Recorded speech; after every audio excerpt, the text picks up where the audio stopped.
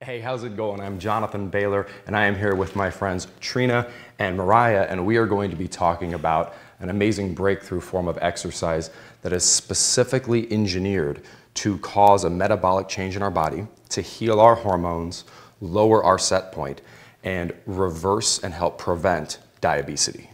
And it's extremely exciting because traditionally when we're told about exercise, it's either about building muscle or burning calories. And I'm not here to say that either of those things are bad or wrong.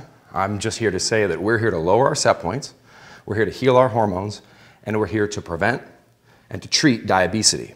And just like there's a certain form of exercise that makes you better at golf, you do sort of practice your golf swing. If you want to become a better cyclist, you cycle. If you want to lower your set point and prevent and reverse diabetes, we want to do a specific form of exercise known as eccentric resistance training. Eccentric. Does that all sound good so far? Yeah. Okay, cool. So I want to just give a little bit of background, and then I just want to jump into some demonstrations. So first, you might be wondering, what does eccentric exercise mean? Well, your muscle actually has 3 different ways it can contract. So traditionally you hear about lifting weights, right? Lifting weights. What we're going to talk about here today is lowering weights, interestingly enough. And before we go any further, I just said lifting weights, and you might be thinking, I want to lift weights because I don't want to get big and bulky. This is sometimes a concern people have. And just real quick, because I don't want you to be afraid of what we're going to do, because what we're going to do is one of the most potent forms of therapy that you can ever engage in for your health long term. There is a gene in your body called GDF8, and it actually limits how big your muscles can grow. And females, and the vast majority of males, physically, genetically, cannot build bulky muscles. And it's important to know that the average female has about the same level of testosterone as about an 8 or 10-year-old boy. And that's not enough testosterone to build muscle, like bulky muscle, no matter how hard you resistance train. So I want you to feel fully empowered to be strong and to be just sassy and just punch diabetes in the face, because I don't want anything to hold you back. So does that maybe address any concerns you might have about resistance training or weightlifting? Yeah. Okay, cool. Because it seems a little strange to me now, but my mother tells me a story about how when she was in university, my mother's in her 70s, she was not even allowed where they weight trained. Because back then, women were taught weight training is actually bad for you. And weight training is profoundly good for you, especially the way we're going to talk about it here. And you don't even need weights. You can just use body weight. But anyway, I was talking about eccentric resistance training. So your muscles can contract in 3 ways. This is called concentric. So when it actually contracts, that's concentric. Mm-hmm. When you hold something, like you're holding a gallon of milk stationary, that's called isometric. And when you lower down or extend the muscle, that's eccentric. So if you're doing a bicep curl, this is concentric, holding it isometric, releasing it eccentric. Why does that matter? What's really, really cool is that your muscles, they can generate about 40% more force eccentrically than they can concentrically. Meaning that you are literally about 40% stronger when you, and I know it sounds weird to say contract extending, but if your muscle wasn't contracting when you were doing this, your arm would just flop down, right?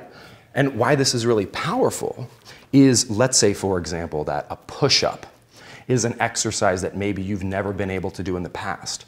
Well, you might not be able to push yourself up because that's a concentric movement, but you might be able to lower yourself down, an eccentric movement. And by developing strength eccentrically, you will actually strengthen the entire muscle while generating a tremendous hormonal response in your body. And this is something that, in the past you might have said, I just can't do push-ups. But now we can provide a methodology where you can perform that exercise and myriad other exercises in a specific way that anyone, anywhere, at any level of experience can do to help cause a hormonal reaction that reverses and prevents diabetes. Is that cool? Mm-hmm. Okay, cool. So awesome. let's put this into practice. And one of the reasons, again, that the reason we want to contract our muscles as forcefully as possible, or we want to use the eccentric movement to make sure that we tax the muscle as deeply as possible and as safely as possible, is most people are familiar, well, it would be kind of impossible not to be familiar with the fact that you have different muscle groups on your body and they do different things. For example, our bicep, that I was pointing to earlier, does this. And your quadricep does this, right? Actually, it does this. Your hamstring does this. Yeah. So your quadricep does this. So no matter how much I do this, I'm not ever going to activate that muscle, obviously, right? But what most people don't know, and this is really where profound hormonal benefit is found, within all of your muscles, there's 4 different types of fibers that make up the muscle. So whether it's your bicep, your tricep, your quadricep, your hamstring, your gluteals, within that muscle is what's called your type 1A muscle fibers, your type 2A muscle fibers, your type 2X muscle fibers, and your type 2B muscle fibers. So let's just imagine that those muscle fibers were sitting on the ground here this way. So type 1A, 2A, 2X, 2B. These muscle fibers generate a little bit of force for a long period of time. So these are the muscle fibers that allow you to walk around all day, just like this, just like that. And you can do a little bit of force for a long period of time. So a little bit of force, long period of time, lots of force, short period of time. So if the only form of exercise you ever do is this, not only will you look really cool, but you could do that for literally 20 hours, every day of the week. And all of these muscle fibers would never get activated. Ever. Ever. Why does that matter? Well, inherently, you're like, well, isn't it better to work more muscle fibers than less? I mean, we're all kind of like, the reason we want to work our leg muscles, either by doing cycling, is because you work more muscles, you get more results. Bigger muscle, bigger result, smaller muscle, smaller result. But what's amazing is researchers have found that when we activate these muscle fibers, and like the most forceful ones, specifically type 2B, these muscle fibers historically only ever got activated when we needed to generate a tremendous amount of force. And usually, the only reason a human being needs to generate a tremendous amount of force for a short period of time is a crisis. Like a tiger jumps out of the, and so instead of doing this, I'm just gathering my berries, you're like, oh, a tiger, woo! So right then, for a burst, for a short period of time, a lot of force. Okay, why does that matter? In order to generate a tremendous amount of force for a short period of time, your body has to like sound the hormonal alarm, and it has to cause what's called an anabolic cascade in your body. So things like adrenaline, norepinephrine, epinephrine, testosterone, less in women, more in men, all get released simultaneously because your body's like, holy moly, fire alarm's been pulled. And what this does, especially from a diabetes perspective, is it helps to flush glucose or sugar out of our muscles, helps to clear that out, helps to clear out insulin, and your body's like, batten down the hatches, you know, woo, woo, woo, emergency, emergency. So when we do that, we get this tremendous effect in our body, this tremendous hormonal effect that, remember, could never be achieved, ever, ever, ever, ever, by this. And the reason I'm doing this ridiculous movement is if you go to the gym, what do you see most people doing? Stuff like this, right? They're just, do, I'm gonna lift my little weights and do this and talk and text and do. What we're gonna do is the opposite of that. So we're gonna do very brief, but very intense and very safe and slow movements that are eccentric so that we generate the most force, so that we activate all of our muscle fibers and trigger that tremendous hormonal response that no quantity of lower quality or lower intensity exercise could ever trigger. Does that make sense so far? Okay, cool. Now, the one question you might have is I use the analogy of getting chased by a tiger. So you might be like, Jonathan, does this mean we're gonna have to be getting chased by tigers and flipping tires and throwing dumbbells across the room? The answer is no. Our first objective is to always be safe. Because if we're not safe, if we injure ourselves, we can't move at all, and that's not helpful. The second thing we want to do is just find ways to safely and slowly add as much resistance to our biggest muscle groups as possible. So we want to work our biggest muscle groups, and we want to work all of the muscle fibers within our muscle groups. So we're going to start with our legs. Now this is really, really important. If you take nothing else away from what we talk about here today, from here down is up to 70% of all the muscle in your body. But like especially men spend about 7% of their time, right? You see all these big arms. Stick leg day. Yeah, you don't want to do that. So, and so this is important because some people they have shoulder problems. They don't, you can still get 70 to 80% of the benefit of everything we're talking about here if you never go above the waist. And you might say, Jonathan, well, but isn't it good to have a strong core? That's all great, but remember, our goal is to trigger a specific hormonal response to lower your set point to help protect you against diabetes. Not that any other goal is bad or wrong. It's just, if you said, Jonathan, I want to run a marathon and be a power lifter, I'd say it's kind of hard to train for both of those at the same time, right? So right now, we're just going to be focused on lowering our set point, hormonal change, reversing diabetes, okay? So we're going to start with our legs, and then our second biggest muscle group is our back. And again, if you ask 10 people on the street, what's a good back exercise? They don't even know, right? And that's your second biggest muscle group. So we have to talk about that. Then we're going to talk about your chest. That's your third biggest muscle group. Then we're going to talk about your shoulders. And then we're actually not going to talk about anything else. Okay. Because if you work your legs, your back, your chest, and your shoulders, you'll have worked about 90+% of the muscle on your body. And I'd rather you spend the rest of your time with your family, with your friends, maybe cooking some healthy, high-quality meals, rather than worrying about whether or not your forearms are getting a good exercise or anything along those lines, okay? All right, so first things first, how do we do eccentric training for our legs from the comfort of our home? Okay, so the trick with eccentric training is it's not like a new exercise. It's a way to do other exercises. So for example, if we wanted to do a squat movement.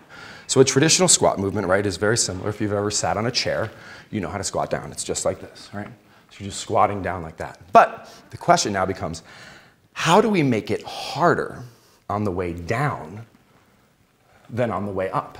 And squatting is an interesting example because you'll notice that generally people, if they're older or if you're tired, it's never really the sitting down that's the problem, it's the getting up. Mm-hmm.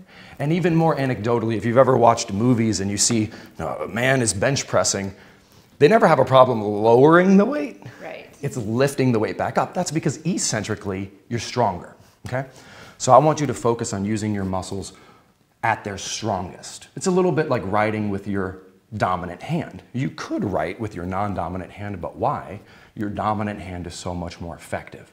I want you to use your muscles and work your muscles the way they're most effective. So, as an example of how to modify a squat so that it is more eccentrically intense than it is concentrically intense is the following. So I'm gonna do it first, and then I'm actually gonna ask Trina if you'll kind of do it with me, and then if you could sort of follow suit afterwards, and you get to, we'll kind of test you to see if we communicated this correctly, okay? So I'm gonna actually ask you to, I'm gonna do it without holding on to anything, but I'm gonna ask you to come over here, and actually, let's do it. I'm gonna change my mind. You come over here, Trina, right there, and Mariah, you come over here for this chair, and I would ask that you both use these bikes to stabilize yourself, and I'm going, can you see me in the mirror? Yep. So I'm gonna actually do it over here. You're gonna watch me in the mirror. And just to be clear, you do not need to do this in an aerobics room, in a gym, using these little bikes, right? I want you to have a chair behind you, just in case something bad happens, so you're not gonna fall. And I want you to have something to hold on to as you learn how to do the movement. It doesn't have to be an exercise bike. I don't want anyone to ride in and be like, can I do this? I don't have an exercise bike. Okay, so the first thing we're gonna do is I just want you to do a regular squat movement. So, and we're gonna do it on a count of 2. So we're gonna do eccentric down, 1, 2. We're gonna hold it for 2 seconds, and then we're gonna come up, 1, 2. Okay, so just follow with me. 1, 2, hold, 1, 2, up, 1, 2. Okay. The first and most basic way you can accentuate the eccentric portion of a movement is simply by doing the eccentric portion slower. This is what's called time under tension, and we're going to increase the time under tension of the eccentric portion of the movement. So I'm not going to do it this time because I don't want to get all sweaty and have my mic fall off. So, and you're going to start sweating and you're going to be like, how am I sweating moving so slow?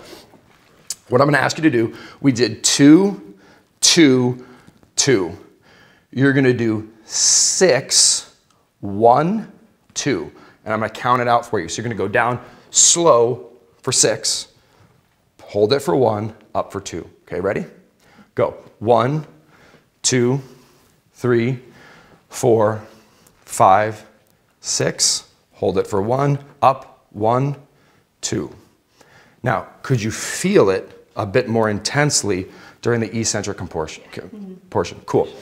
Now, a couple tricks. If you ever want to increase the resistance and again, further tax your muscles, there's a couple tactics. One is to go slower. The other portion is, and this is something that you can experiment with and just listen to your body. You'll notice that I don't want you to do a full squat. I want you to squat like 1/8 of the way. So just do this with me, squat 1/8 of the way. Do you notice how you could probably hold this for 5 minutes with no problem? Okay, so there's easier and harder points of what's called a resistance curve when you're doing weight training. Now in contrast, if you go to the very bottom position and try to hold that, you're going to notice that's the hardest portion of the movement. So if you ever want to make a eccentric, accentuated squat or any movement, find the most difficult portion of it and hold that for an extended period of time. Why do you want to do that? You want to do that because you're taking your muscle when it is the most forceful, eccentrically, and you're challenging it most intensely so that you activate the most muscle fibers possible, so you trigger the biggest hormonal reaction possible, so you protect yourself against diabetes as much as possible. Does that make sense? Okay, so let's try one more, and this time I want you to go down for 2 seconds till you get to that hardest part. I want you to hold the hardest part for 5 seconds, and then I just want you to sit down. I don't even want you to worry about coming back up, okay? So where I'm just gonna count to 2, then I want you, at 2, you're in the most difficult position. Your rear end should be just touching the chair, but none of your weight should be on it, and then you're gonna hold it for 5. And then at 6, sit down, okay? Let's go, down 1, 2, 1, 2, 3, 4, 5, down. Cool, now, stay seated. Now, if you wanted to continue to do this, what you could very well do is say, look, I'm just gonna focus on the eccentric portion of this movement. So now you can just stand up kind of whenever you want. So just stand up. It's not really part of the exercise, just stand on up, okay. Now you could do another eccentric squat where you're really focused on only the lowering portion and you're not even really thinking about the whole lifting of weights anymore, which is, we're lowering weights, not lifting weights. And it's a sort of a fascinating, different way to think about resistance training. But does that make sense so far? Cool. Now, some more advanced ways that you could increase resistance if you wanted to. And this is why we have something to hold on to. Right now, when you're doing this movement, I'll stay behind you here, you are putting your weight evenly down both legs, I would assume, okay? If you want it to really challenge yourself, what you can do is you can cheat one leg forward a few inches. And you can say, I'm gonna squat down, and I'm gonna try to put 70% of my weight on this leg and 30% of my weight on this leg. And here's what you're gonna notice, which is really fascinating. You might be able to do that on the way down. But if you try to do that on the way up, it will be impossible. So what you can do now, which is really creative, is you can overload, or you can eccentrically overload one leg. So let's say I weigh 200 pounds, just to simplify math, which is pretty close to accurate. And if I did a traditional squat, I'd be doing 100 pounds on both legs, right?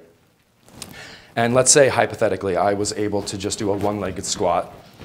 I would be going 200 pounds down, and I might be able to do that 200 pounds up, no deal, but I can put my other leg down and do a regular squat up. So I can overload eccentrically down and then do a regular movement up, just to further and more deeply tax this muscle safely, so it's like you're being chased by a tiger, but no crazy, dangerous, high impact movements are necessary, right? We're doing this. You could do this in your living room if you wanted to. So you can get that sort of deep, primal, hormonal cascade quietly while listening to yoga music if you wanted to in your living room. And that's really, really cool. Okay, so I want you to just try that. I want you to try to just shift your weight so that you're standing with your, let's say your left leg about 3 inches forward. And then now I want you to squat down nice and slow for a 4 count, trying to put as much weight as you feel comfortable with on your right leg. And we're gonna go down for a count of 4.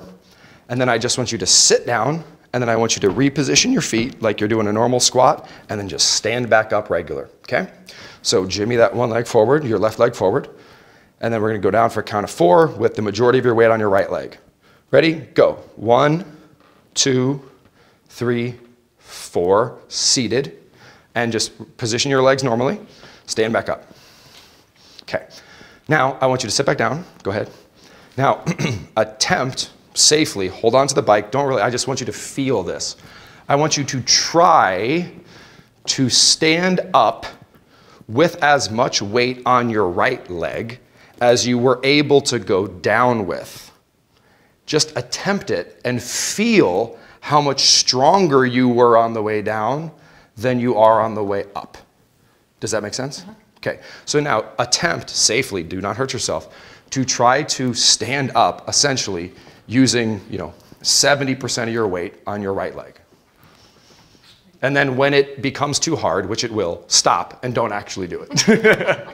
Okay, let's give it a try now. Okay, so good job, you did it. Did you feel a difference between on the way down and on the way up? Yeah. Okay, perfect. So we've gone through a couple different illustrations for how you can make an exercise more or less difficult during the eccentric portion. You can go slower during the eccentric portion. You can find the most difficult point on the force curve, and you can hold that. And you can use one limb with sort of all your body weight down, and then both of your limbs to lift yourself up. And you may say, Jonathan, that's interesting for squats, but what do I do for any other movement, right? But I wanted to teach you these principles because now we're gonna stop squatting. Let's come out over here because we're taking a bit of the teach a person to fish, they're good, right, rather than give them a fish and then they want some more fish. Right. Right. I think that's the saying, right? Yeah, something like that. Something like that? Okay, so now let's apply this exact same logic to a back movement. So we're gonna do a row type movement. And what we're gonna use is actually these wonderful resistance bands here, which you can buy on Amazon.com for $10. And you can take them on airplanes. They're super handy, super convenient. Since we don't have something to anchor these two safely, actually, we kind of do. I'm gonna ask you, Mariah, if you don't mind, could you sit in this chair? Sure. And then what we're gonna do is we're actually gonna tie it around the chair with you sitting there, and then I'm gonna have you guys alternate. But I wanna show you just a very simple example of how a traditional row, and actually if you could tie yours to that side of the chair. Whoops. Okay, now, traditional row is just like we said, like a row, I'm gonna row, okay? Up, down. So now I'm gonna test you. This is the movement. This is not a new movement. We're not learning, this is a row. This is just a regular old row. You go to YouTube, type in row. They'll teach you how to do a row, right? But now if you wanted to increase the eccentric resistance on this row, what would you do? Step back.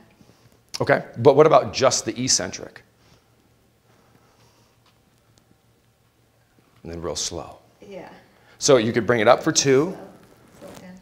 slow it down on the way down, right? So we could do 2 up, hold it, nice and slow on the way down. And you'll notice right here, super easy, much easier than right here. So you could even go up for 2, hold this, and then real slow on the way down, okay? So we talked about 3 tactics. One was slower eccentrically, We talked about finding the hardest portion of the movement and focusing on that. And then we talked about using 2 limbs concentrically, Right. 1 limb eccentrically. So watch this. Okay. So I just took whatever, let's say this is 10 pounds and this is 10 pounds. 10 pounds, 10 pounds, 20 pounds. Okay. And I might not be able to lift 20 pounds, but I can lift 10 and I can lower 20 because I'm 40% stronger on the way down. So give that a try. I want you to just do this right here. Boom. Okay, and back down, rock and roll. I want you to just put them both in one hand like this, and I want you to row it up. Okay, back down. Cool. Separate it out, row it back. From here, transfer it over, bring it down nice and slow. So, another reason this is cool. Traditionally, people stop. You may have heard of the term failure. Weight training is the only context in life where failure is awesome. Because you often want to go to a muscular failure, meaning your muscle can't do it anymore. So traditionally, people would stop resistance training when they can't lift anymore. But remember, you're stronger lowering than you are lifting. So now we don't have to stop when you can't do this anymore. We will only stop when you cannot eccentrically lower the movement anymore. So we'll continue to do this. Drop over to here, lower it down nice and slow. Boom, boom, nice and slow. And then traditionally, this would be the movement you would do, traditionally, and then you would stop when you can't do this anymore. But now, you'll be able to split the resistance on the way up, take it on the way down, and you'll be able to generate radically more force for longer, triggering a bigger hormonal response, lowering the set point more, and defending against diabetes more aggressively. And you'll notice, again, this isn't a new exercise. It's just a new way to approach exercise in general. Does that make sense? Uh-huh. Okay, do you want to give it a try? So let's go ahead, and I will sit in the chair. You guys can both do it. So I want you to try. So let's do it a traditional way. So you're going to use both arms back and both arms down. Feel that? Cool beans. Okay, now we're going to go both arms back, hold it at the top, and then super slow. I want you to go down for a count of 10. 1, 2, 3, 4, 5, 6, 7, 8, 9, 10. Cool? Okay, now I'm going to have you take it up, and I'm going to have you transfer it over to your right arm, and then we're going to lower it down nice and slow. And hopefully what you're experiencing is just, this is a whole different way of thinking about movement. And what I wanted to do is just activate this in your brain. Say to yourself, like, how can I play around with maybe my existing methods of exercise such that I can actually start to do movements in a new way, and maybe even try movements that I've never done before, because I'm going to reveal a little secret that you told me before we got on camera, which is that we started talking about push-ups a little bit, and you said, I don't know if I can do a push-up. But now that you understand that you're 40% stronger eccentrically than you are concentrically, there's a chance that we might be able to have you do a portion of a push-up, which will enable you to develop the strength to eventually be able to do a regular push-up. So let's give that a chance right now. So we've done a little bit of legs, we've done a little bit of back, now we're gonna work the chest through push-ups, okay? So I'm gonna grab these 2 mats over here, and we'll just lay these out like this, side to side. And if you don't mind, I'm gonna pop in the middle. If you guys could just flank me on either side. And then we're just gonna get down on the mat like this with our knees. If you go ahead and face out this way, okay? So you guys face like this. I'm gonna go out here so that the camera can see me from the side. Okay, so traditionally, a push-up, and I'm just showing examples because I want you to be able to do this in everyday life. A traditional push-up is done like this, right? So eccentric down, isometric, concentric up. Now, for a lot of people, a push-up is not something that they can do comfortably.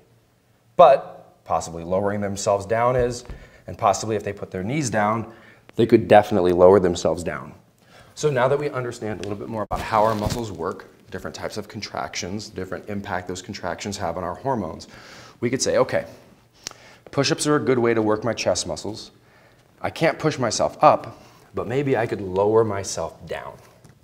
So put your knees down, and then I want you to get in a push-up position, which is about your hands are slightly wider than shoulder width apart.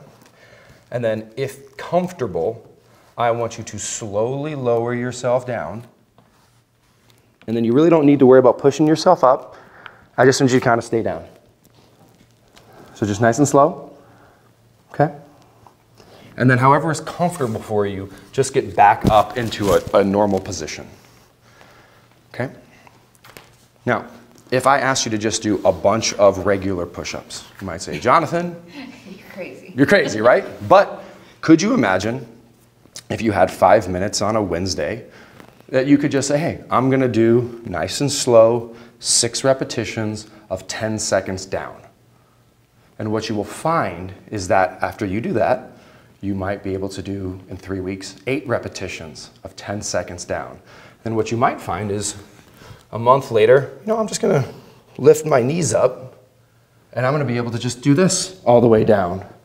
And then if I keep my knees down, I feel stronger. I can push myself up.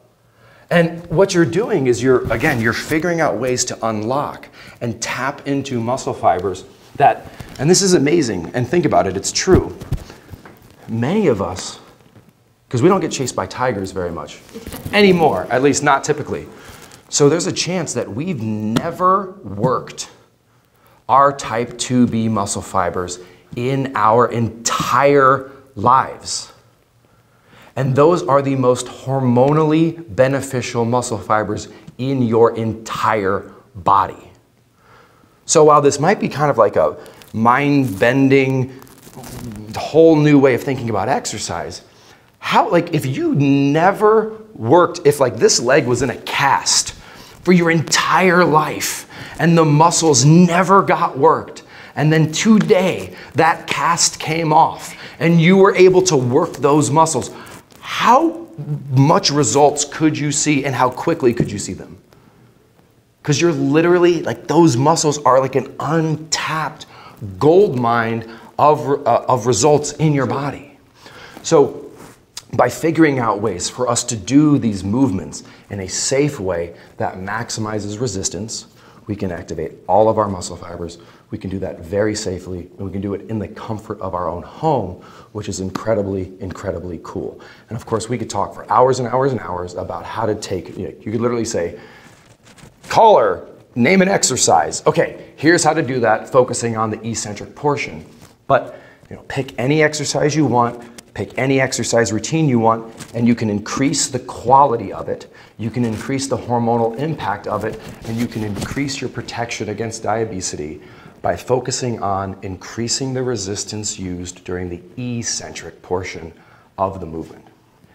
And you will activate muscle fibers that you may have never activated in your entire life. So if you've ever felt, I've tried everything and it hasn't worked, you now know a scientific fact that should give you more hope, I hope, than you've ever had when it comes to exercise, which is there is a category of muscle fibers in my body that are the most beneficial that there's a good chance I have never exercised ever. And that's really, really, really cool. Rock and roll? Yeah. Cool. Any high-level questions? You answered them all. Awesome. Well, again, Trina and Mariah, thank you so much for joining me today. I know this was a whirlwind of information, and certainly we'll have some follow-up videos where we show more examples of how to do this with various exercises. But I really, really appreciate your time, and hopefully this was helpful. And hopefully to all our friends out there, this was helpful for you. Again, just like everything else in life, as you can see, we increase the quality of our actions, the quality of our resistance training. We increase the quality of our results, the quality of our life, the quality of our health. You are quality, and you deserve quality. I'm Jonathan Bailor. I'll see you again soon.